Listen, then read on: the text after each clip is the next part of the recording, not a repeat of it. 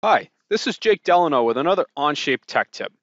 This tech tip is going to focus on one of Onshape's newest features, assembly folders. When creating assemblies with fasteners, your parts list can get cluttered pretty easily. To help you organize your parts better, Onshape now allows you to place parts into a single folder in your instance list. To do this, select all the parts that you wish to place into a folder. Hit the New Folder button, give your folder a name, and all of your parts will show up inside of one folder in your instance list. I'm going to speed up the video here as I create a few more folders.